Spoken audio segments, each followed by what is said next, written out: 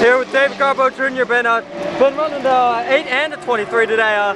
How are these cars running for you, man? They're awesome. I mean, Fed Racing gave us good cars. We had to switch a motor in 23. We had one laying down, but the track's been rubbering up, and we're just trying to keep up with the track change. And I'm really happy with my car, so we're just testing here every 30 minutes or so to keep up with the racetrack and have some good notes for race day.